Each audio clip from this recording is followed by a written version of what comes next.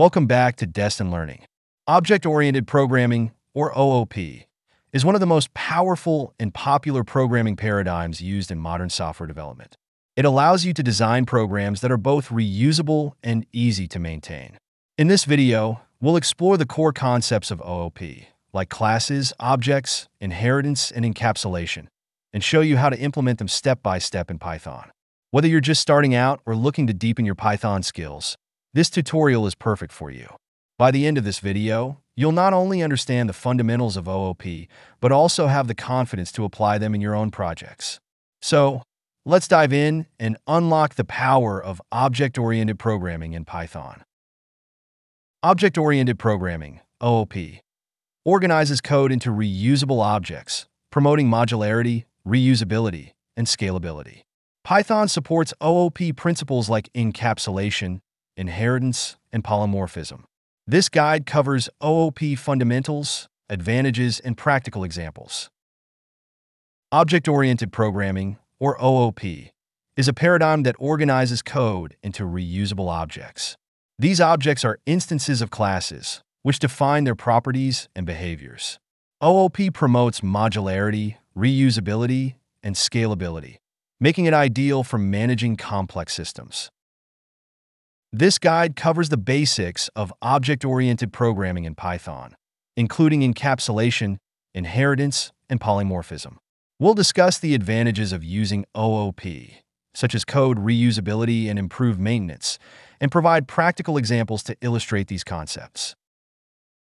Let's explore key concepts in object-oriented programming. A class is a blueprint for creating objects. An object is an instance of a class. Attributes are variables holding data specific to an object. Methods are functions operating on attributes. Encapsulation restricts access to certain components. Inheritance allows a class to inherit from another. Polymorphism lets methods behave differently based on the object. Object-oriented programming offers several benefits, including code reusability, modularity, scalability, ease of maintenance, and real-world modeling. These advantages help in organizing, extending, and maintaining code efficiently.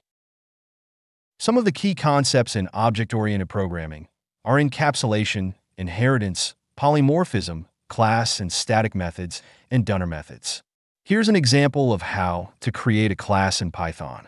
In this example, the person class has two attributes, a name and an age. Let's look at this from the top down by defining a simple class and creating an object from it. The top portion of the code defines the class along with a constructor that initializes the class attributes. Following this object is instantiated from the person class and a variable called person1. The code then displays the attributes of the object. A class defines the properties and attributes of something that you are modeling in code. An object is an instantiation of that class and can be used for program operations.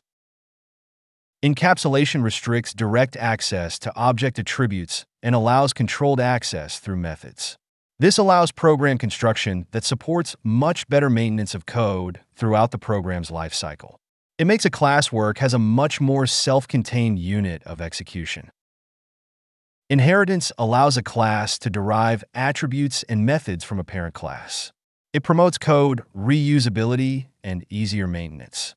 There are different types of inheritance, such as single, multiple, and multilevel inheritance.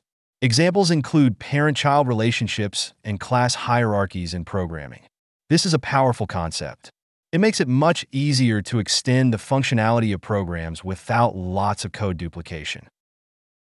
Polymorphism allows a method to behave differently depending on the object.